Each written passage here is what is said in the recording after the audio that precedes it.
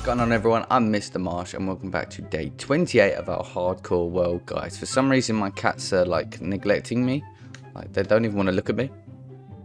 It's like I'm really judgy, but that's fine. So today what we're going to be doing is we're going to be building an automatic cocoa bean farm, right? I can't believe I'm actually making one. This is like well out of my league, but so I've got all the ingredients here. This is like we're making a cake.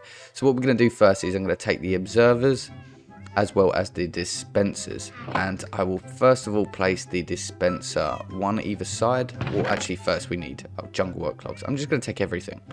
Give me everything. I've even got 58 bone meal. You should have a lot more for this, but that's all I have, so sorry, that's kind of all you're getting. So first of all we're going to place our one piece of jungle log like that, and then we're going to have two dispensers facing inside, and then on top of this dispenser you're going to want to jump. There we go. That was close. I nearly didn't make it. And then for the rest you're going to just want random blocks. So if I place one on top of there, on this block here you're going to have to jump on top of it if I bloody can, just like so. And you're going to want to put not dark oak stairs. You can have any stairs you want, but I'm going to put dark oak stairs. You're going to place it like that. And perfectly on time, it starts raining. And then from here what you're going to want to do is you're going to want to break these two blocks. Oh god, I need to go to sleep.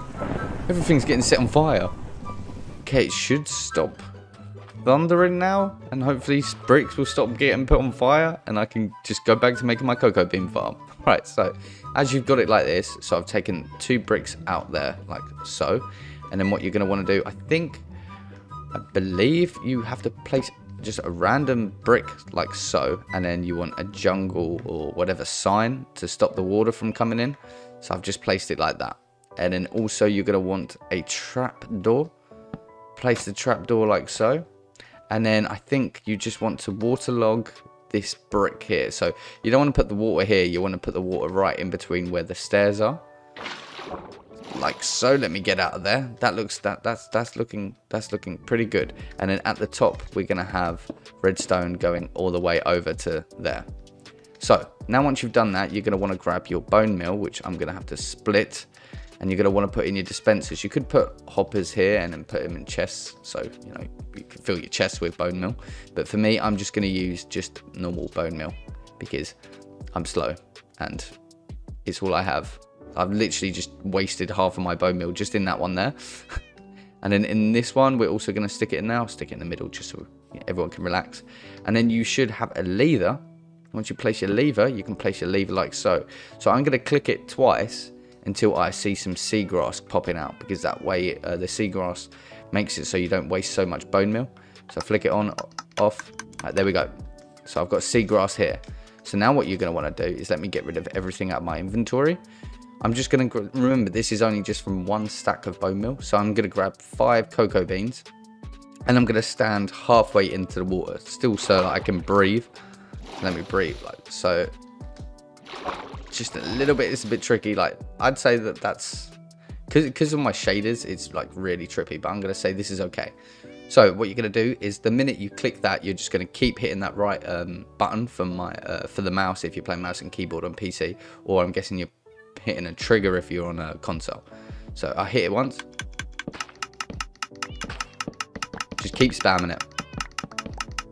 Look at all my cocoa beans. I don't think I think I've run out of bone meal now. Yes, I have run out of bone meal. So it's still kind of like not that great. I mean, from 5 cocoa beans I did get 27, but I mean if you've got enough bone meal just to waste like that, then it would be great. So now what I'm going to do is I'm not just going to leave it there. I can't just leave that there. That looks absolute terrifying, right? So what we're going to do is we're going to cover it with leaves. So I think I might have to go too high. So let me bring this out just like so.